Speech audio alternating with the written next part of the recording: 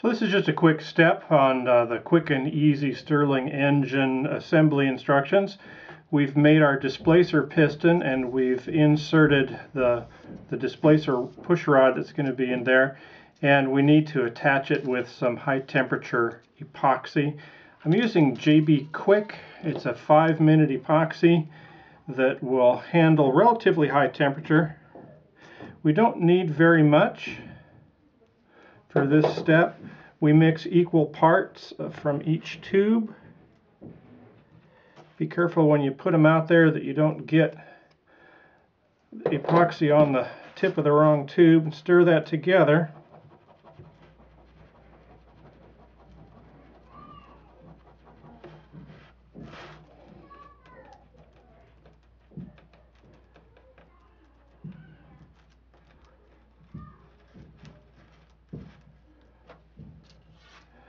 Now we're going to put this on the edge of that wire.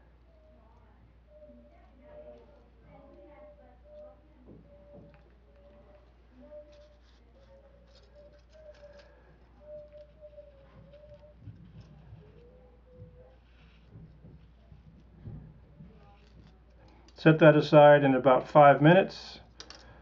That'll be all cured and ready to go.